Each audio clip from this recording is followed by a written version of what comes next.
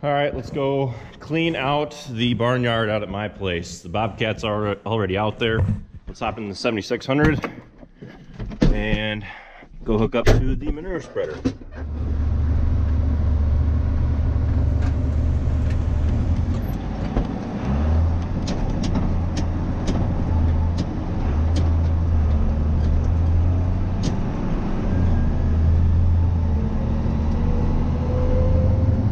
Got a little bit of straw back here that I'm spreading before we start working on cleaning out the barnyard. This is from what's in the barn of the bottle calves every day. Go through and clean out the stalls, any wet straw, and we rebed them. Then we use the barn cleaner to fill up the spreader. It's a pretty good way of being able to clean up after the calves. I think it kind of makes easy work of forking out the pens.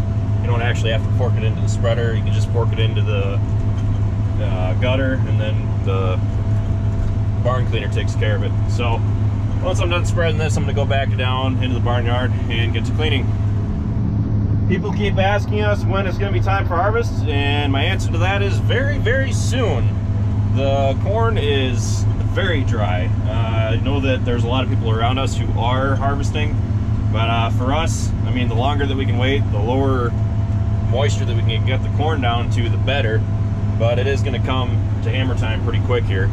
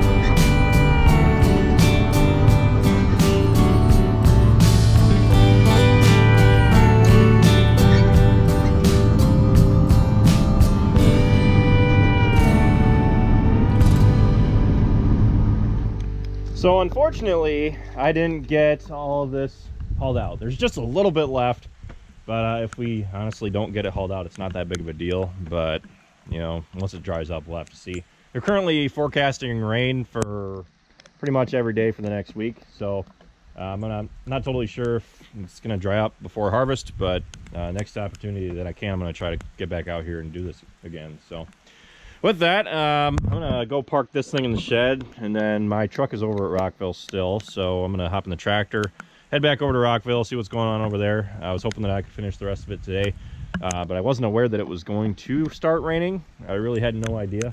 When I had last checked the forecast, they weren't saying any rain, but lo and behold.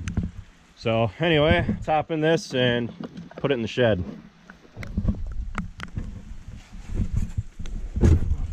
Oh yeah, that's the good stuff. Nice and cold. If I can get out of here.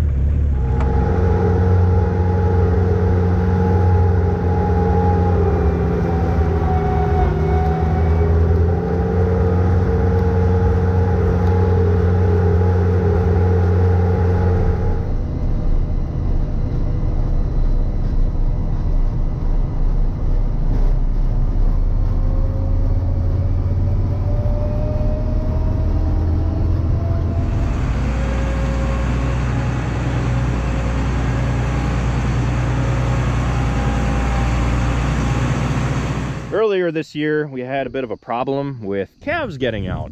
There was one time where I woke up, got downstairs, looked around, looked out the front window, and noticed that there was a big black spot out in the yard. And after letting my eyes focus a little bit, I realized that it was a calf. And the calves were walking underneath the fence out here. But when I came through and I did the barnyard out there, I brought a bunch of loads along here and I dumped them along the fence. I took loads that were kind of more dirt than anything. I didn't want to get too much organic matter in there, a lot of manure, because I didn't really want it to rot out the posts. But looks like I need to go through and put some more in. We got a little bit of rain and it washed out right there, but at least it should do a little bit better of a job to turn cattle, because now that it's starting to get cold, it's probably like 55 degrees out right now. Now that it's starting to get colder, the cattle are going to be coming back in. We're going to have to work with them, and having a gap in the fence here wasn't going to be a good thing.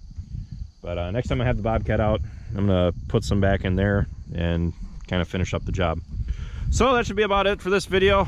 Be sure to check out all of our other ones. Be sure to like, comment, and subscribe. And be sure to tell a friend about how farms work if you enjoyed this video. With that, I'll let you all go. Thanks for watching, guys.